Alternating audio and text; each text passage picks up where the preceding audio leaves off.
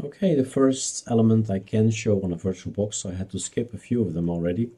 Batteries for the laptop and backlight ACPI is going to be asked on my ArchMerge companions theme members, because I can't do that either. But the first one I can show you guys is compton.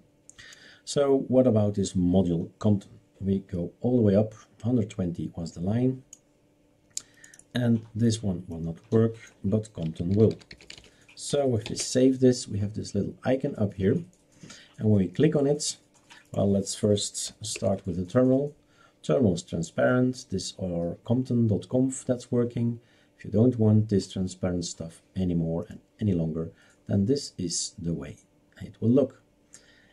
And if you say, okay, it's okay, let's try it again, then it's back active. So it's just a switcher between an active compton and a not active compton. It takes a while before it gets green, but it will get green. So that's it. Compton is just a toggler to get the transparent and the shadow off and on again. All right, enjoy.